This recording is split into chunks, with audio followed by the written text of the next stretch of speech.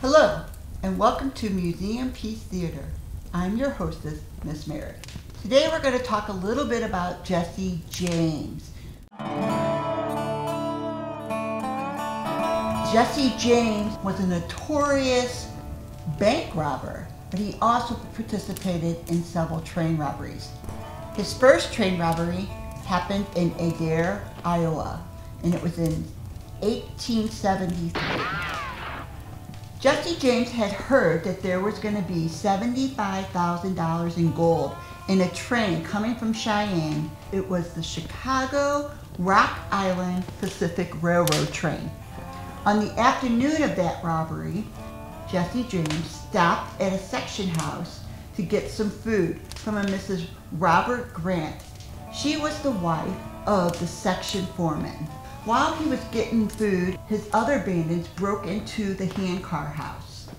They stole a spike bar and a hammer, in which they pried off the fish plate connection of the rails and then pulled out the spikes. They then tied a rope onto that disconnected end of the track. The train was coming down the tracks and they were watching it. As the train got closer, they pulled the rope. It jerked the rail out of place and the engine plunged into a ditch. So Frank and Jesse James climbed up onto this train into the express car. They forced John Burgess to open the safe.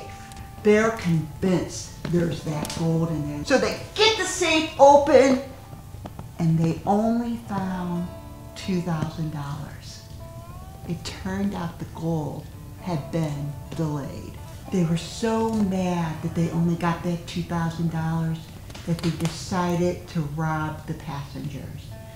And they went up and down the passenger part of the train. They only got a total of $3,000. Here's the sad part of that story. The engineer, John Rafferty, he died immediately in the derailment of that engine. The fireman, Dennis Foley, he died several days later from the injuries he sustained from that accident.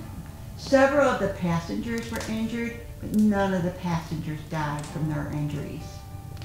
It is said that after this, the James brothers rode to Missouri, stayed with friends, and dispersed throughout.